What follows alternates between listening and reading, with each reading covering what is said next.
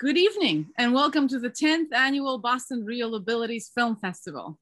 My name is Katka Reszke, and tonight it is my pleasure to welcome with us the makers of Scattering CJ. One of the documentaries in this year's lineup that I have been getting a lot of amazing feedback on from our viewers.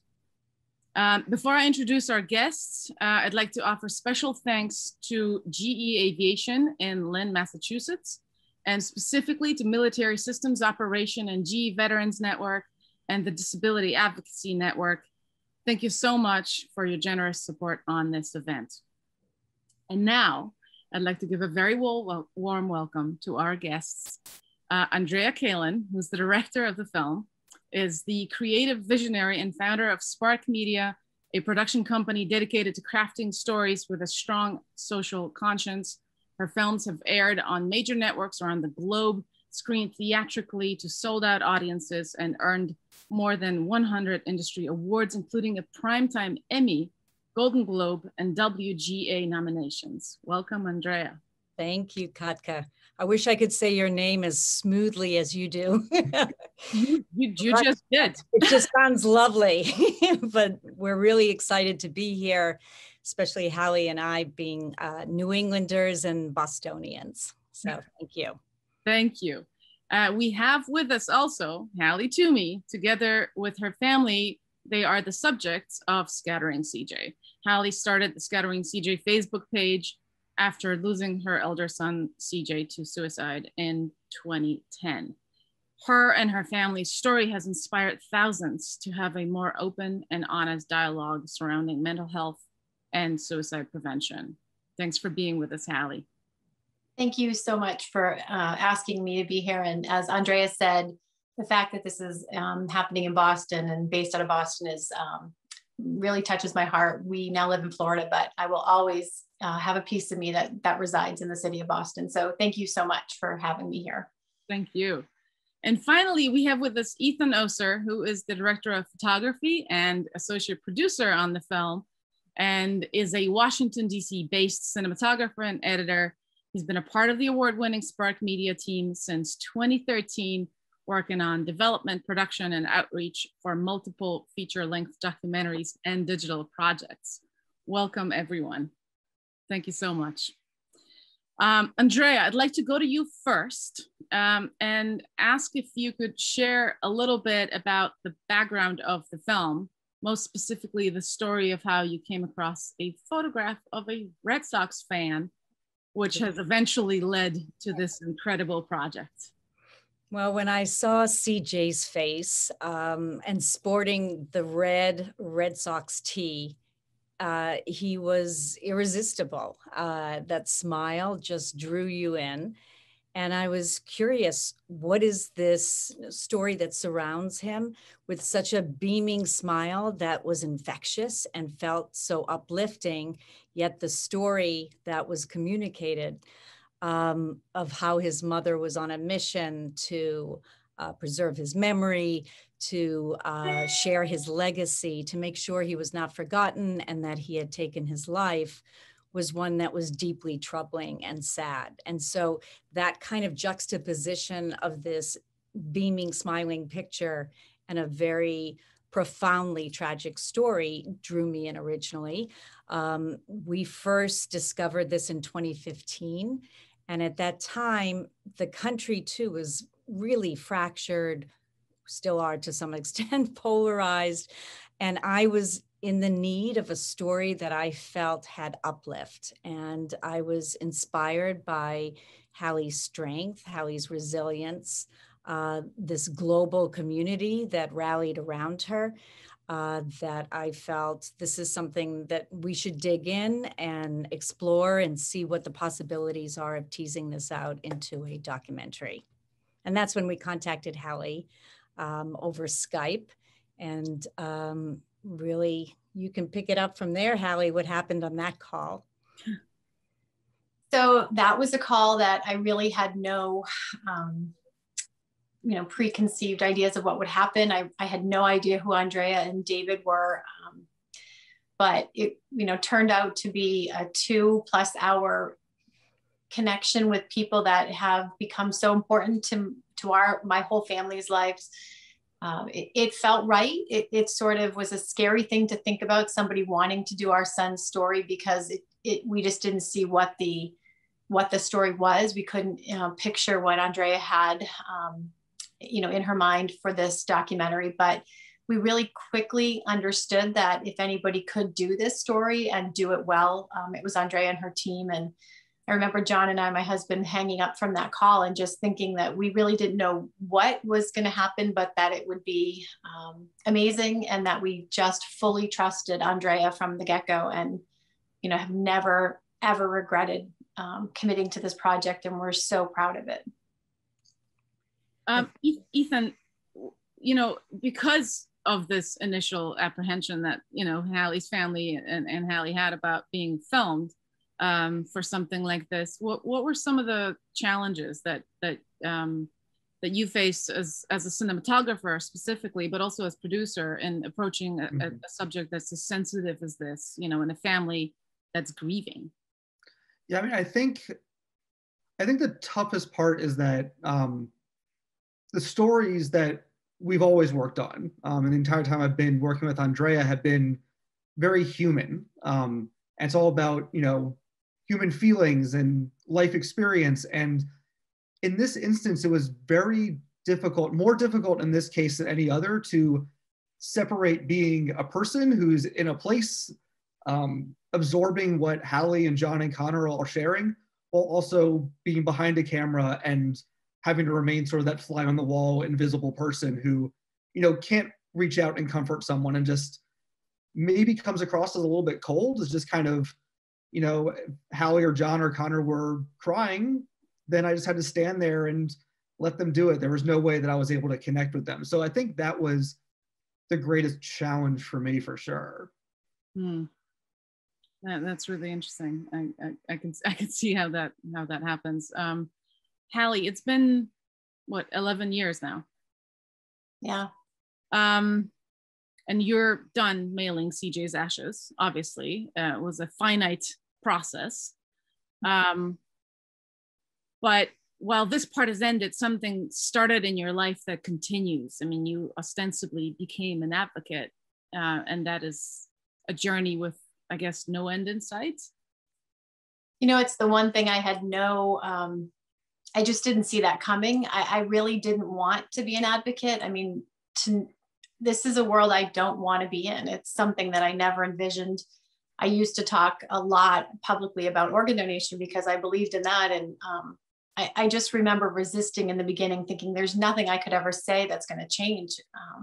And now and it sounds corny to say, but it's literally like the air I breathe. I need to do this. I need a purpose.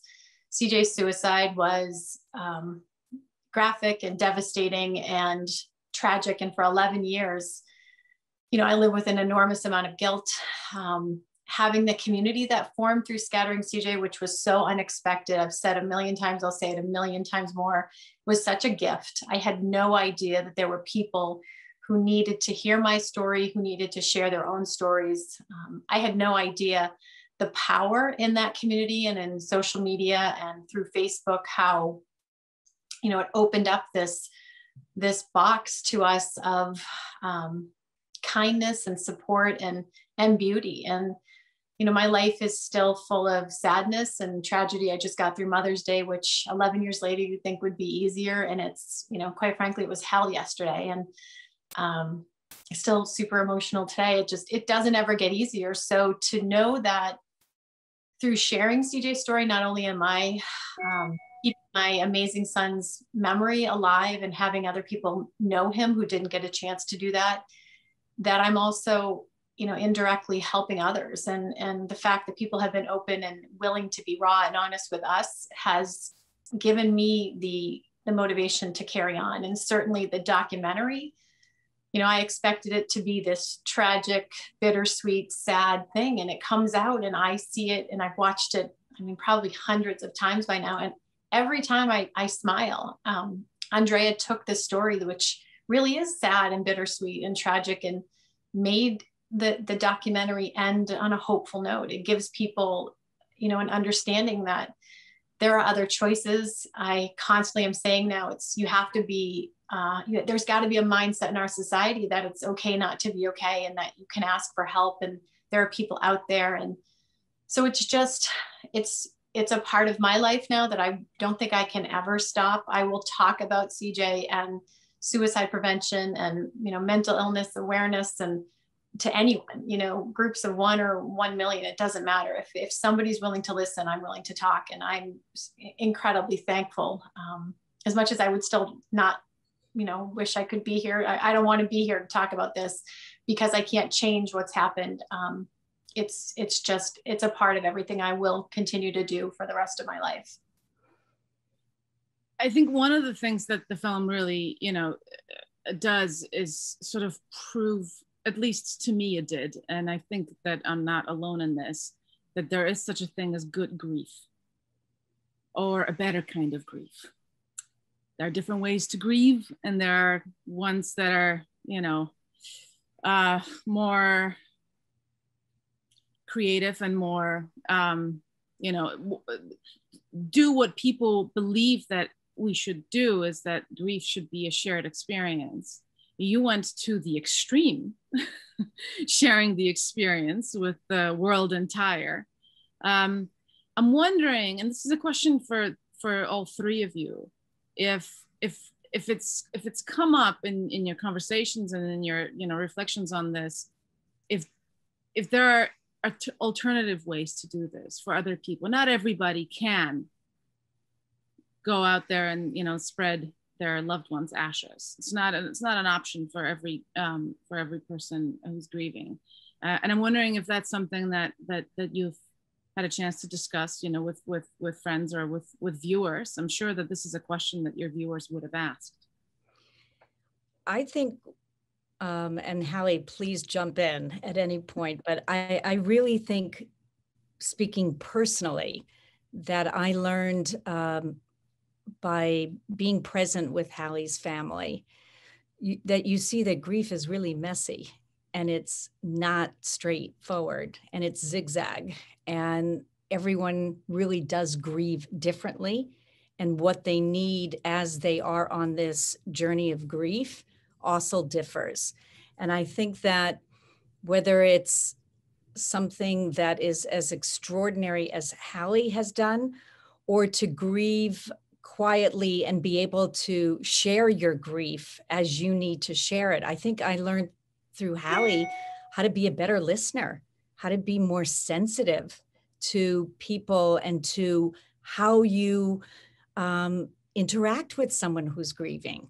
Watching the words that you use at times, being more sensitive to their feelings, understanding that a grieving person wants to continue to talk about their loss and keep the memory of their loved one alive, and not to, I watched how some people rallied behind her in such beautiful and moving ways, and others moved away because they were uncomfortable with her grief, or were putting timelines on the grief. And so I just learned so much by not just what she did, but how she handled herself, how she took this journey and understood that her husband, her son, herself, her friends, all were going to take this path on their own. They had to find their own way through it, that you don't get over it, you don't get beyond it, but you can only get through it. And all of this I learned really through Halley.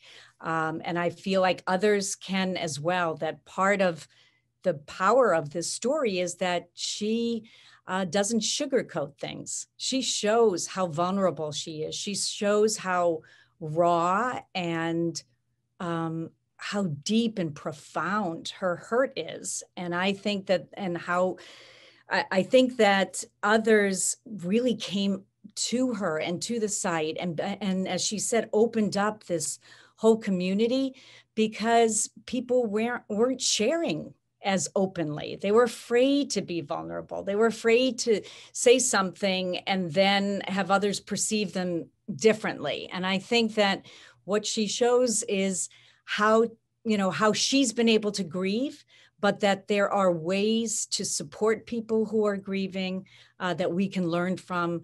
There are ways to be better listeners when people are grieving.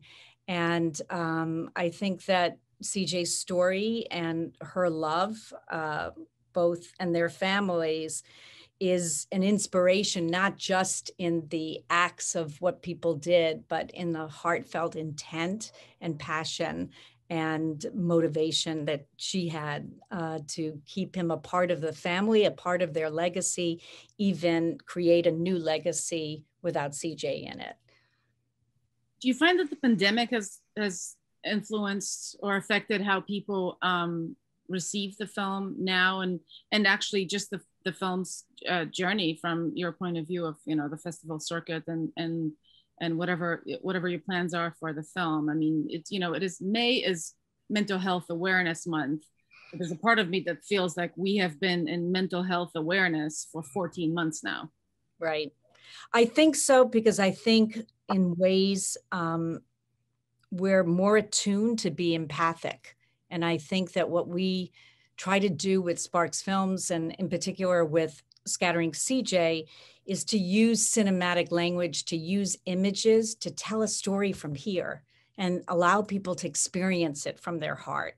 And so that as they're experiencing, it's not a tell, it's a show, don't tell. And I think in that allows people to be able to step outside of themselves. And I think in this period, we've all been forced to step outside of ourselves and to step into places we're not comfortable, and to confront things and be challenged by the lack of control and all kinds of assaults that we've been beset with. And I think that the pandemic in that way, this story is part of that. And how about the global community that we're all much more connected to because of this pandemic? Halley's story shows this was happening and can happen in times when we're not in this global crisis. And so I think that the window to me, and Halley mentioned this, of the kindness and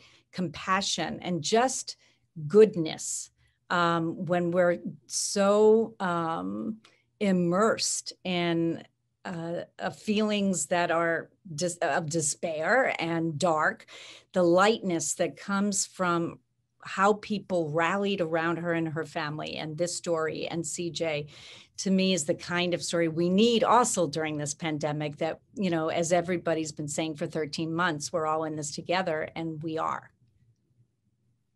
Halley. Yeah, well, oh, sorry, Ethan. Sorry, go ahead, Halley. No, go.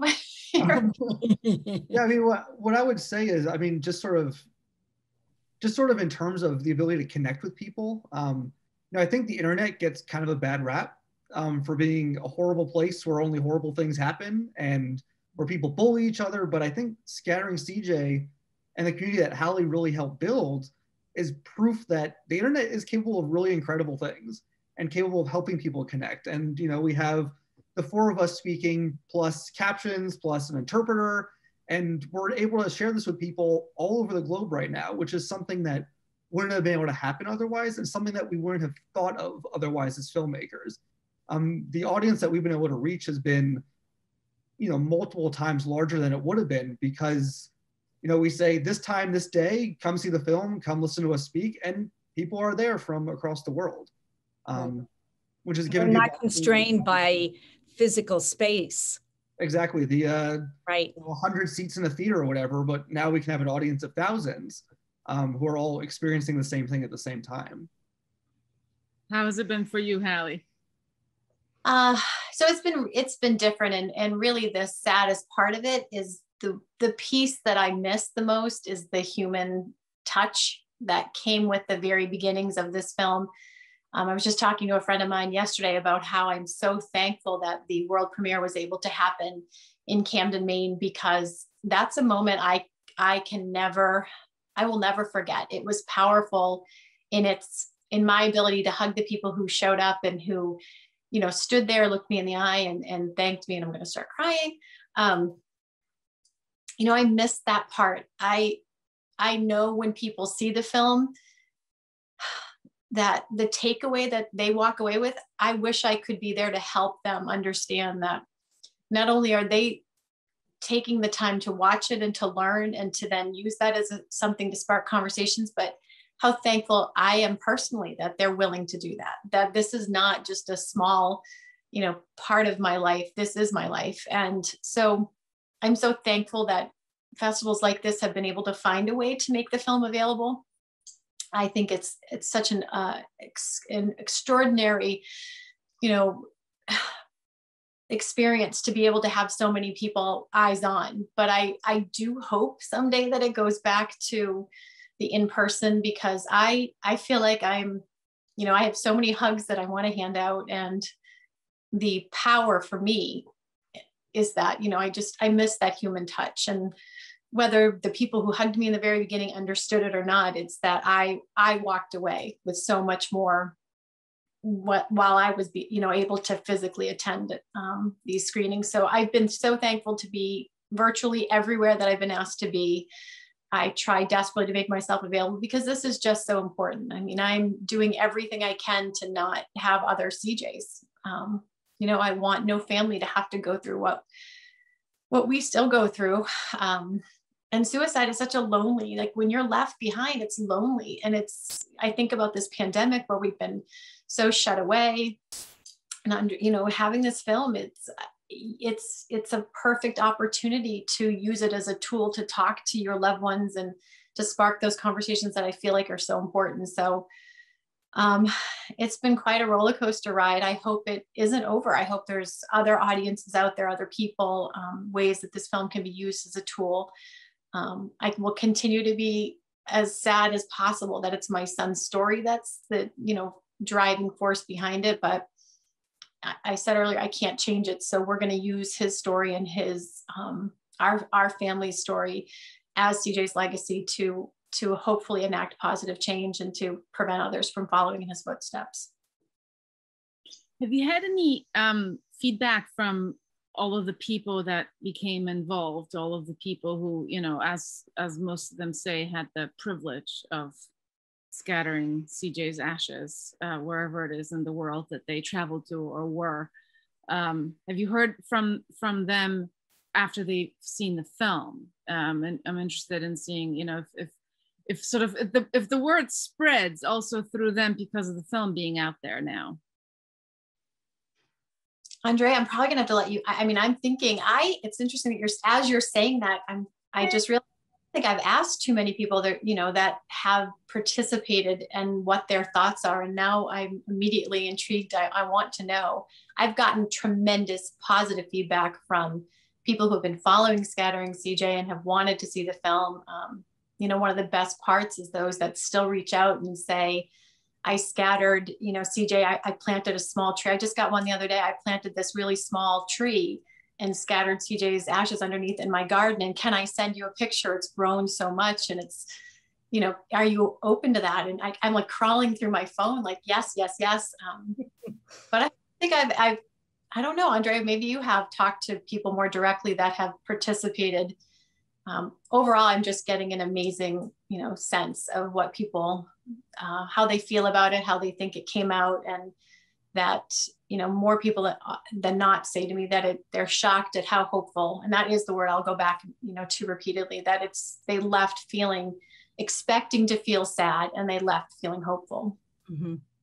I would say that just even in the production, it led to widening our group and who even participated to make the film, like Kelly from Australia, who just, that story of her and her children and her family and CJ's picture on their artboard in their living room, that was one of the first clips, right, Ethan, that we saw. Yeah. And immediately, and that's the part of the film where I start bawling. Right. Yes. And we did too. And it doesn't matter how many times we've seen that. It's still so heartfelt, so authentic, and that she took her entire family. And when she introduces everyone, her mother, her stepmother, her father, her stepfather, her sister, the sister's boyfriend, her children, and it just, that group communal experience is something that was just astounding to me. And when we did a crowdfunding campaign to try to get the film off the ground, literally, Kelly reached out and said she was a graphic artist, and no, she doesn't have a deep pocket to necessarily fund us or help fund us, but she would do anything graphically that we would need.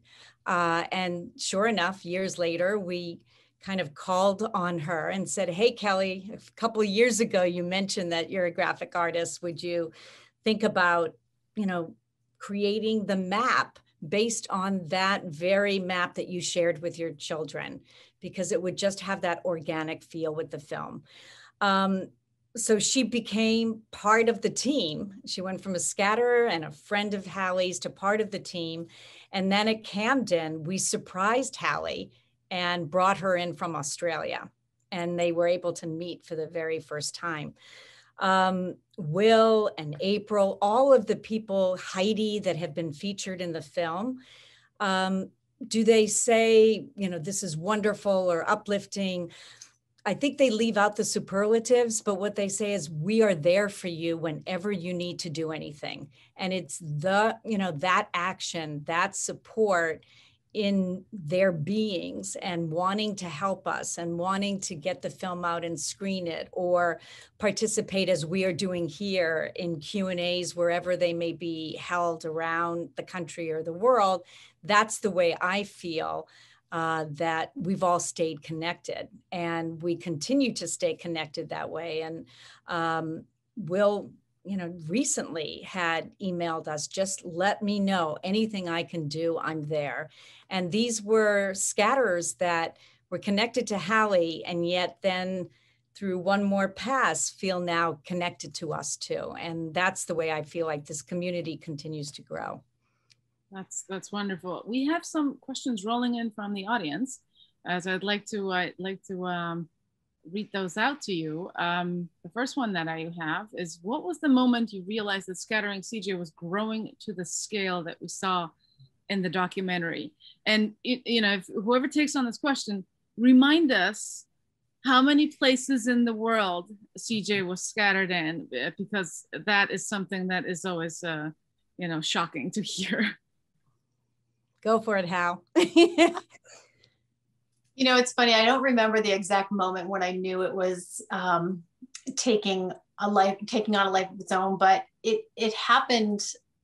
In the film, you see it where my phone, that literally happened. It was like I went to bed one night and then woke up to those notifications dinging on your phone over and over and over. And somebody messaged me and said, do you realize the story went on CNN? And that it happened so quickly. In the very beginning, I thought if we had 50 people that would offer to take CJ's ashes, that would be a success. I mean, I went into it with no idea of what a success meant, but it seemed small to me.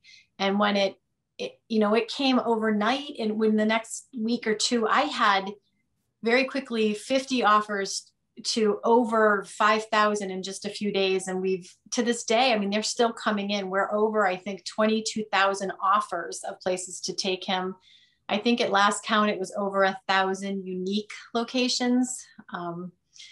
And, you said very early on that we're done mailing them, and we are formally done mailing them. I'm certainly not, the process that we went through, the whole actual journey of mailing out his ashes is done, but I still have people that are reaching out every day. They trickle in now, and that's perfectly okay. But that said, I know it may be over, but here, let me tell you why being involved in this would benefit me and why I want to help. And here's the location. And, there is a finite amount of CJ's ashes, but we still have some. And I'm definitely, my heart feels like it's still open to the possibility. It's hard to say no to somebody when they've come to you and just said, this is something that I literally feel compelled to do. And I'm gonna cry again. This is my son. And when somebody who is struggling on their own feels like helping my son see another location would ultimately help them. I wish I had an unlimited amount of CJ, because it's just an honor. It's an honor to know that something that I started with just no idea what it could turn into has become such a powerful force. And it's, I for me, more than anyone, I'm so thankful. I'm thankful for the people that do this, that continue to come to the Scattering CJ page, those that go to the film website, to Andrea and her team for continuing for film festivals. Like, there's not enough ways to say thank you. And obviously after 11 years of his death, I'm still profoundly impacted and will never be okay. So I just am so thankful that there was a community, and there still is a community. I mean, the page is still holding strong at 21,000 followers. And sometimes I don't post anything. I mean, life gets hard sometimes and I get busy, and but I'm still getting messages every day. And so I could talk about being thankful so much, but I really, really am.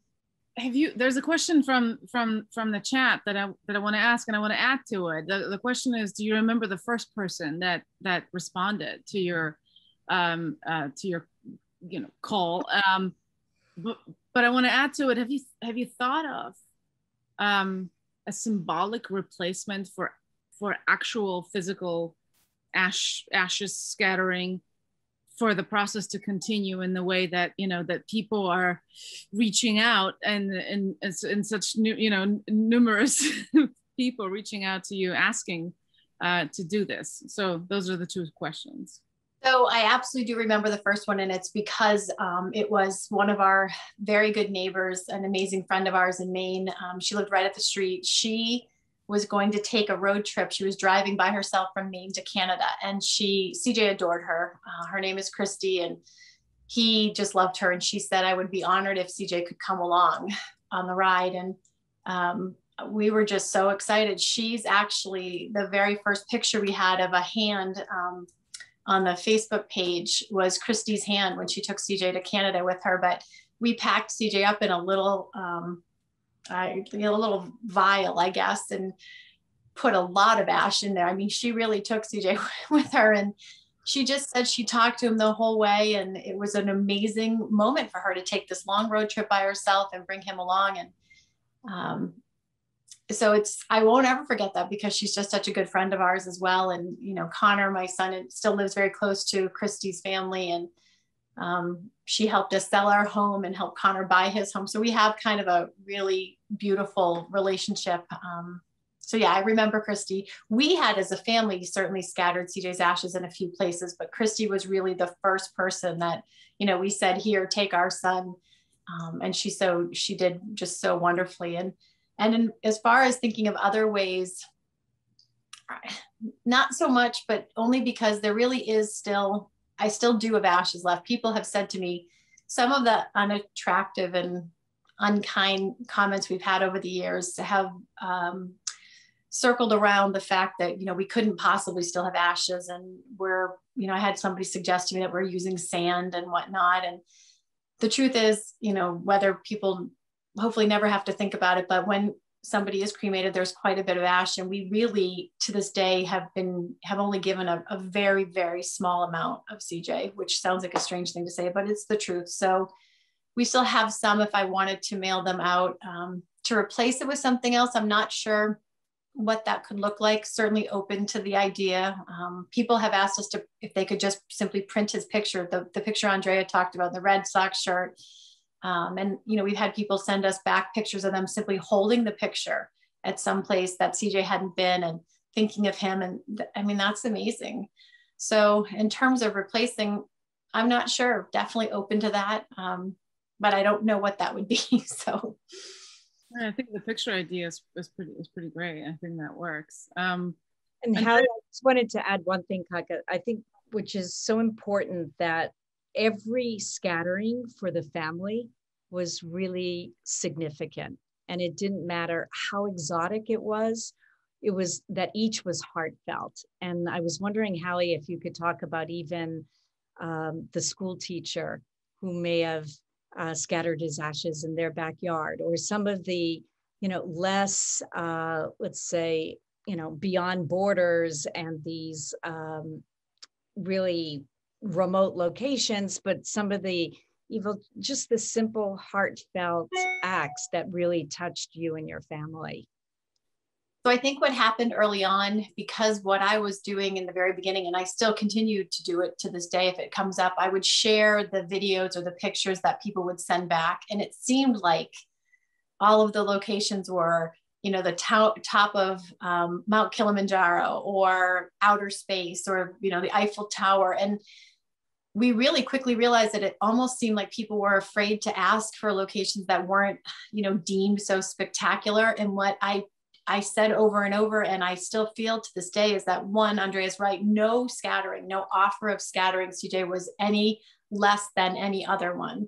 And it's the ones that would leave me sobbing at my kitchen table that Andrea said. There was a woman who messaged me and said, the very first line was, I don't have a tall mountain to offer you. I don't have, the pyramids of Giza. I don't have that. But what I have is I have a daycare that I run out of my home, and I have children that are running and laughing and playing every day. And what I can promise you is if you send me your son every single day, 365 days a year, he's going to be surrounded, I'm going to cry, with laughter and with happiness and joy, and he'll never be alone. And I remember writing back to her and saying, I'm so sorry you ever doubted that offer.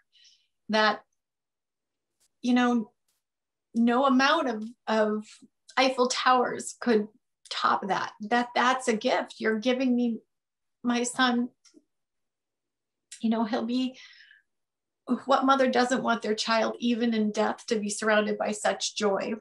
So we've had so many of those. I have a mental health worker that her version of scattering CJ, she carries him with her when she counsels people, when she goes into homes with people in crisis. And she said, they don't know he's there, but he's there. And she will never, she apologized. She said, I don't think I'm ever going to leave him somewhere, because the power in this scattering is that he's helping me help them.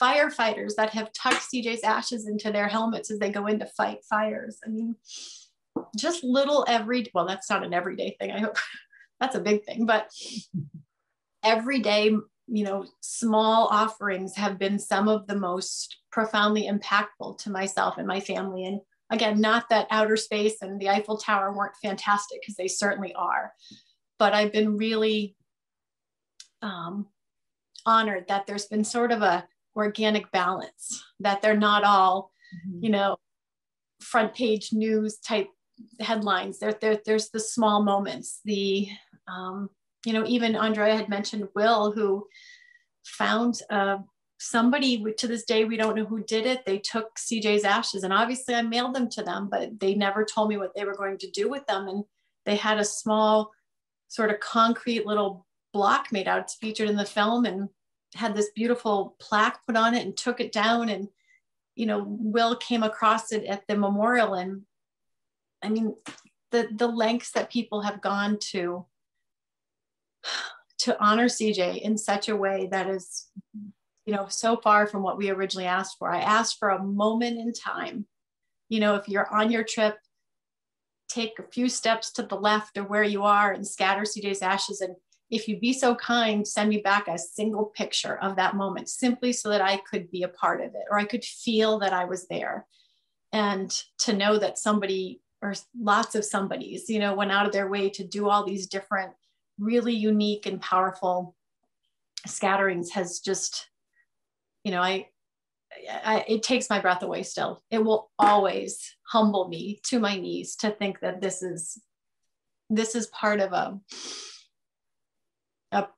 unexpected part of this process. And, it's beautiful. People are asking if CJ actually made it to all 50 states, and how many different countries, if you guys can remember. Andrea, do you know? I was going to kick to you. Yes. What do you think? Yeah. The list fast. It's one of the few things that every once in a while somebody will ask me to direct them to the list of the full locations. And if you've seen the film, you see the scrolling. You know, I don't list.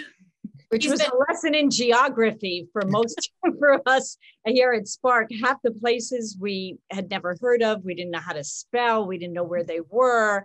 But I would say, I would take an educated guess and say he has been scattered in all 50 states. And I think internationally, Ethan? It's about 110 plus countries, I think, was the last count we had. Okay, yeah. Yeah. I was telling you, Andrea, when we spoke earlier, I'm from Poland. He was scattered in 3 different places in Poland. Wow. You know, that tells you something. I want to give Halley a little bit of a breather and go to you guys and ask you what is next for you as far as filmmaking goes. Well, I would say kind of the funny thing with us at Spark in some ways is that we are platform agnostic. So this year we've been working on a virtual reality experience. Today, Ethan was editing a podcast series. We have a couple film ideas and are so excited that the theaters are opening up again because we want to experiment with doing live theater and film and fusing the 2 mediums of the stage and cinema. And so we've got a few of those projects that are in the pipeline, and the VR, we have a demo that's been out and was on display at a museum. So we're kind of dabbling in all these different platforms. And I think in that way, COVID also helped kind of break us out of being able to feel you only tell stories through one medium. And that you can really kind of incorporate, even in this world that we hope will be one where Halley says we can hug and be next to someone in this darkened sanctuary and hear them breathing, crying or laughing next to us, but we can also expand those experiences. And I think that this year has given us the opportunity to try to see how to match story with medium and how sometimes to fuse mediums to even create a different kind of visceral experience when you are, watching, participating, interacting in a story. Ethan, did you want to add something? That was fairly comprehensive. Not much to add. I mean, that's kind of the long and short of what we have coming up.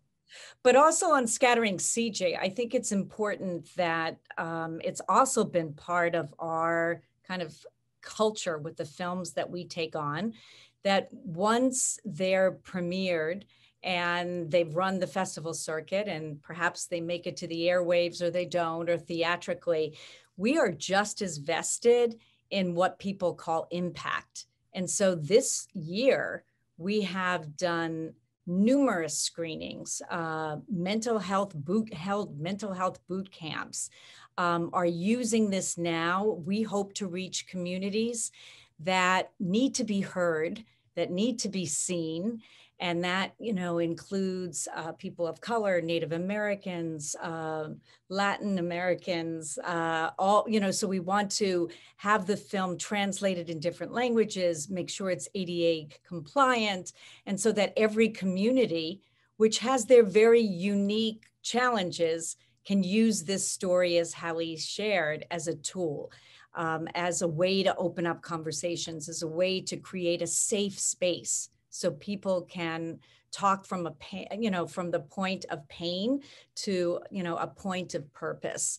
And I think that too, we are fully committed that we will continue to bring this film to wherever we can, into communities that we feel are on the margins and really need to have more resources, more materials, more capacity to be able to open up conversations.